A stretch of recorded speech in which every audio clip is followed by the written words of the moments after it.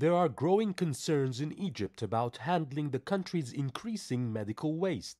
The government has been seeking to find the safest and most efficient ways to deal with the huge pileup of waste since the outbreak of the coronavirus pandemic, such as used syringes, old personal protective equipment kits, and empty vaccine bottles. Health authorities hope to minimize the risk posed by such hazardous waste.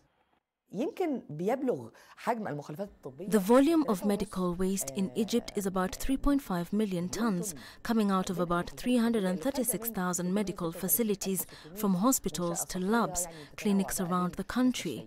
In 2020, President Abdel Fattah el-Sisi ratified a new law that established a waste management unit to ensure the safe treatment of waste through recycling, for instance, and for medical waste, how to sterilize the dangerous waste and bury it in safe landfills that don't harm the citizens.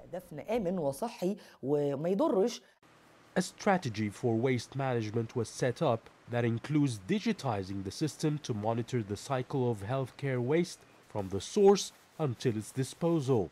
It also includes training professionals in the field, merging the private sector and civil society in these activities, and establishing 9 new waste transfer stations and 20 sanitary landfills. Member of Parliament Nashwa El-Sharif has been active in this process.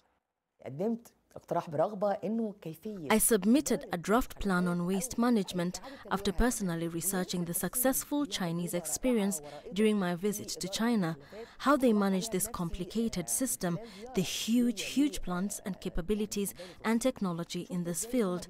My plan focuses on cooperation between China and Egypt so that the transfer of knowledge and technology will greatly benefit our waste management and recycling strategy.